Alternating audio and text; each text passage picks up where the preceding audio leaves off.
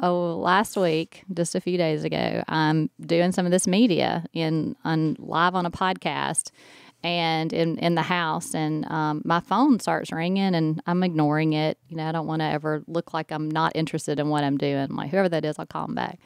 But it was from one of the girls that we've done ministry with in the past, and she mentioned another girl that was also involved in all of that ministry, and she said that she had just had a baby. She was in jail, just had a baby, and signed him over to me. I said, do what? Yeah. I'm sorry, I didn't quite hear that correctly. So that was the conversation I was representing when you were like, we have a baby. I was like. But, that day was a podcast day for Jase, which, is very busy for him. And we had other things going on. I had the media stuff I was doing. We had meetings in town. He was getting ready to go on a trip for metal detecting. You're also doing a TV show. Yeah, right. We have a TV show. So, going, all of this is happening, and I literally don't even have the time to process it in my brain. I don't know how to make a decision about this. I'm trying to gather information. And so the social worker gets my number, and we talk from the hospital. And I said, when was this baby born? 2 days ago, and he's ready to be released. So, you can come get him anytime. I said, well, that's not happening. You're like, can you even do that? I mean, there's so many questions. And as we continue the story, we won't get into the finer details, sure, just because there's a lot of moving parts and it's fluid. Right. So I'm trying to help you out in telling the story. Well, so, Jase was napping at the time, in between all of this. So, so I said, do you want to hear something crazy? He said, good crazy or bad crazy? And I said, I don't know, So when I told him, I didn't know what his reaction was going to be, but that's amazing. It was his response was, that's amazing, because number one, she chose life for this baby.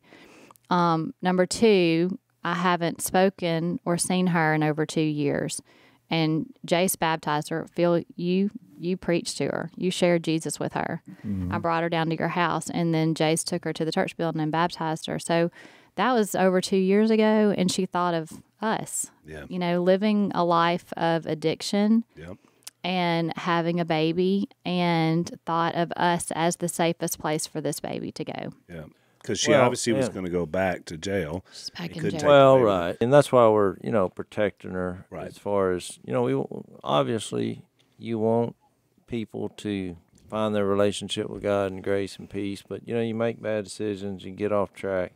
So but at least this was a good decision is what I'm saying. And we thought, even though we're not adopting the baby, and we'll see where that goes, she's in our custody, and we have a newborn. And that's been interesting this week. I was going to say, so for the listeners, they're thinking, what would I do if the phone rings one day and say, guess what?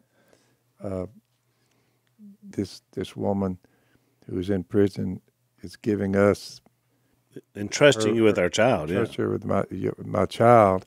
So will you take this baby? I mean, do you have any help that you've called in? Well, it's been a while since you've nursed Reed. Believe me, I know. No, I mean, Jase did say on the Unashamed podcast that a 100-year-old guy had faith. I said, what about a 51-year-old guy? Process, and I mean, if somebody just says, here's my child, do you want him? You're like, well yeah, I mean. Our family rallied around us. Well, look, I mean, believe me, that thought was very prevalent in my mind. Like, I'm not a what you say, a young buck. I'm not a young doe anymore. Right. And I don't really know. A young doe. I never. Yeah. And you went through the child ring with the two boys and your Mia, and then all of a sudden, how many years ago? I guess until, Mia's what, 18? 18. Yeah, it's been 18. So it's been 18 to 20 years since we just had a grandbaby, so at least we're, I got a little refamiliarized with everything with Maris because, I mean, even the first day when she came home from the hospital when we were in Tennessee, Brighton was like, oh, she needs her diaper changed. I said, oh, let me. And I go and I lay her the wrong way. Like, I'm left-handed. I'm like, wait, I forgot how does this all work again, you know, because they're so tiny. They're so tiny. And like, I need to make sure I'm doing this correctly. But now I got the hang of that, and the feeding Brighton did herself because she breastfed. But a lot of that was just watching from a distance. Now I have this baby that's totally, completely dependent. I mean, you have your me. oldest son and his wife who just gave birth to a baby, and that's been what, a month ago? Almost 3. 3 months ago.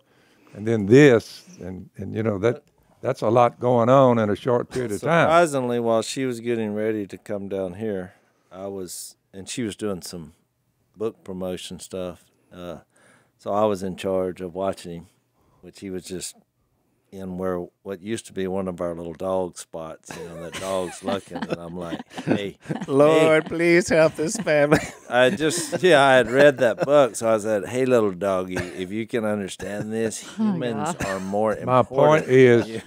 Well, what I was going to say is I heard this sound, and it sounded like an explosion, and I quickly remembered that sound from 18 years ago. What that means. Babe, this baby's getting fussy. While you're sitting over there doing nothing, and I'm on some kind of drive-in time at a My radio question is, station. and I'm sure the listeners would be wondering, where is the baby at this moment? At this moment, he is home with Mia right now. Yeah. He is home, and she's taking care of him. She's done that a couple of times this week because of our schedule. So, which is great about having an 18-year-old. You're like, hey, which is a form of training. Yeah. Yes, exactly. For sure, it is. Loves that. The baby needs protection, family. You said, how are we going to work this? I want to say this. We want this woman to get her life right, but we want to put this baby in the best place to succeed in life. And we just made a decision after prayer and consultation that this was it for the short term.